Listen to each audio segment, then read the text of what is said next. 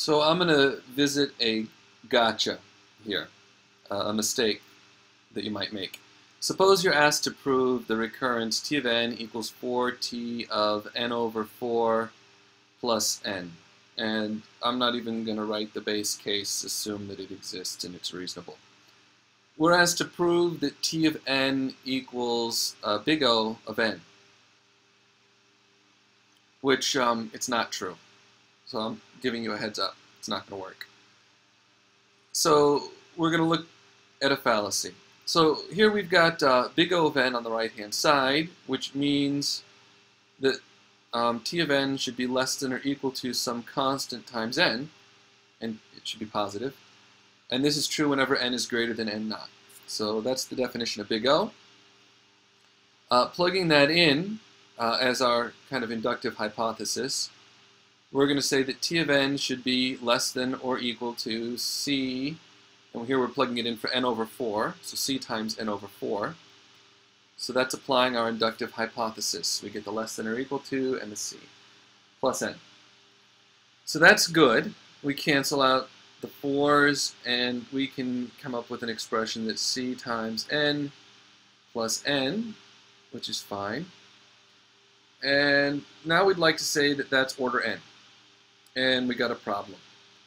Because, yes, that expression is order n, but we haven't proved what we set out to prove. In fact, the constant in that big O would need to be a different constant than c. Right? We're trying to prove that that there's one c. The c that we chose above is the constant that makes this big O. If we can't find a single c, a single constant, it won't work. And if we were to try to say that the expression above is less than or equal to c times n, that simply isn't true. It's definitely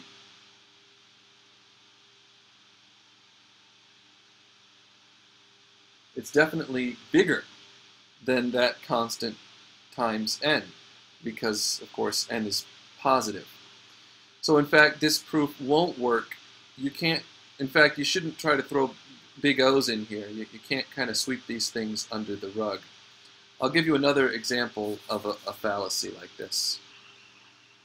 So we've got another example where we have a recurrence. T of n is equal to 8 times t of n over 2 plus theta of n squared.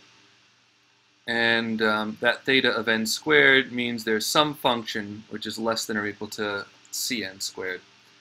We want to show that t of n is equal to big O of n cubed, which means that there's another constant d, and t of n is less than dn cubed for some large n. Writing this out, we have t of n is less than or equal to 8 times t of n over 2 plus c of n squared, and our inductive hypothesis says that that whole thing is going to be less than or equal to d times n over 2 cubed plus cn squared. And that's a less than or equal to sign there. So we have 8d of n cubed over 2 cubed plus cn squared. 2 cubed is 8. We can cancel the 8's out, and that's equal to dn cubed plus cn squared. And we look like we're almost there. We get to choose a c, but we do have a constraint on how we can choose c. C must be greater than 0.